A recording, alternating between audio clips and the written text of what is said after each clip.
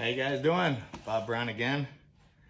So I was talking to someone on Facebook Messenger today about everyone going crazy over the rules on this Michael Todd Devin Lorette match coming up. And anyway, we just started to talk about rules, and people are, there's really a big difference, big problem that people are failing to realize is, one, there's no single governing body over the rules, especially when it comes to a super match. I mean, that's just two guys having a match. They can do whatever they want. But you've got the WAF, which I would say is the baseline for all rules. And I've always referred to the WAF as scholastic arm wrestling. It's where the most strict rules should be enforced to keep everyone the safest, In the PAL, the UAL, the WAL, rules are different. The PAL are even more strict. I mean, it's crazy in my opinion. The WAL and the UAL, things got loosened up because they were trying to appeal to a television audience. And let's face it, no one wants to see a match end on fouls, right? And in super matches, of course, it's two guys, If these two guys want to agree on elbows can come up 12 inches or go 5 inches off the side of the pad before we call a foul, well, then what's they're funding their own match. It's their money. They can do whatever they want, And it's interesting that everyone seems to not understand this. In the NFL, you've got professional rules, and everyone knows that they're different than collegiate rules, and everyone knows that they're different with high school rules and then pee-wee football rules. There's all different rules for these different levels of competitor, and everyone seems to understand that, and there doesn't seem to be a problem.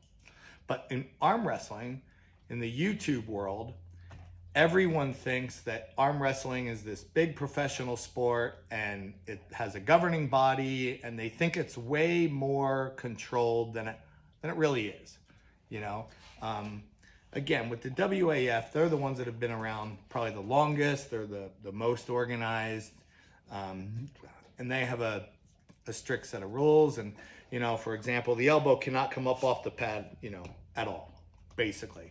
And everyone just said, well, what about this? And what about that? And what about you? Okay, let's forget about that for a second. Basically, the elbow's got to stay on the pad, okay?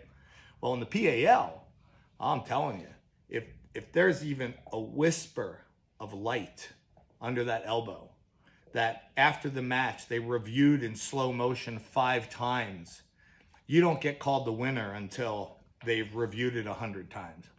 And in my opinion, a lot of their matches end on fouls, and it's not necessarily pleasing to the audience to watch. So here comes the WAL and the UAL, and they're like, yeah, we need to make this pleasing to the audience. I mean, we're trying to get this on ESPN. Let's have the general population be able to see this. So these little meaningless elbow fouls, let's just let them slide, or let's create a new pad, or let's try different systems.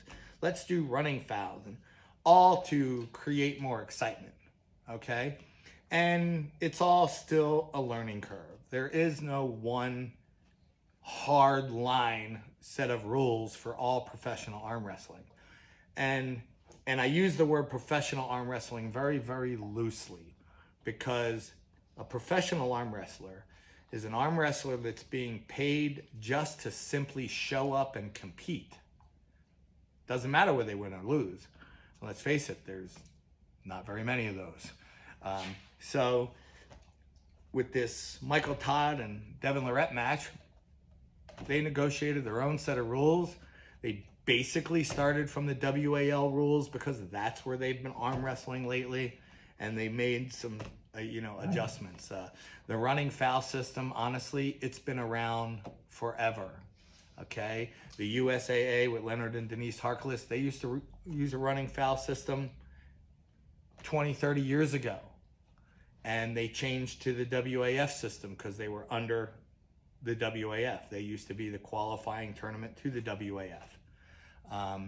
And so things like the rules keep getting changed all the time. So don't stress on, oh, this is the rule, that's the rule. You always have to know what are the rules for that tournament in that organization on that day, which I get is ridiculous, but it's the world that we live in. So hope everybody enjoys the match. I'm sure you'll all be bitching about the rules afterwards because some wild stuff is probably going to happen. But you guys have a great night.